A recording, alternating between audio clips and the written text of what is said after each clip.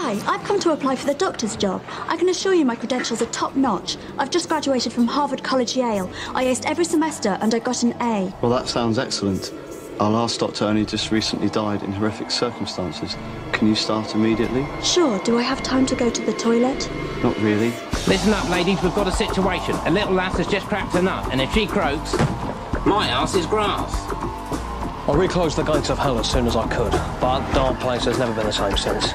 And with Larry back, it feels like the gates could reopen any second, and that's the last thing I need.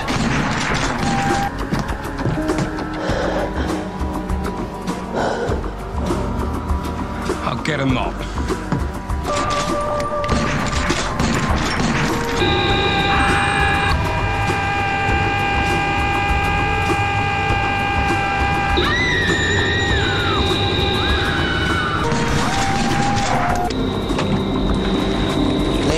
I want you to be calm.